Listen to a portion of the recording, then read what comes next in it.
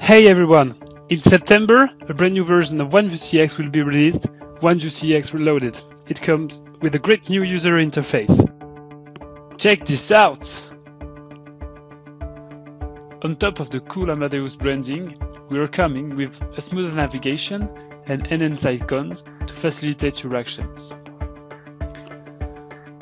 Let's query for an account and edit the account details together. The first thing that you will notice is that the navigation pane is now on top of the screen. Clicking on the menu accounts will make the views linked to the accounts displayed just below.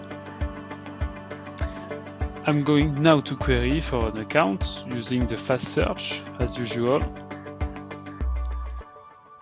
All the accounts frames are now displayed on the screen. I can display more records clicking on the Show More button. I can also use the Query magnifying glass button to launch the classic query process. For instance, I'm going to look for all the Avas accounts and specify that they are customer. I can then launch the query, cancel the query, or click on the query assistant. I'm going to launch the query typing Alt plus Enter, and the list of Avas accounts will be displayed. When I drill down an account and I want to edit its details, it's quite simple.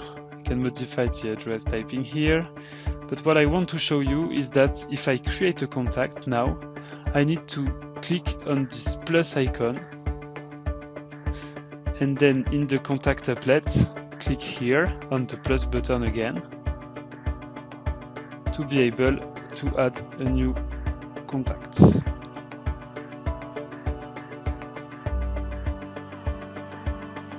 Mandatory fields are first name, last name, of course, and the email address. Once I have saved this new contact, I'm going to navigate back to the account details, clicking on the account list. One useful feature that remains with OneViewCX Reloaded is that you can mark an account as a favorite, clicking on the star button here, and once I go back to the home page, I can click on the Show Recent and Favorite Records, and the account will be pinned in the list of accounts displayed. Clicking, of course, on this line will make the account details appear on the screen. Thank you for following us.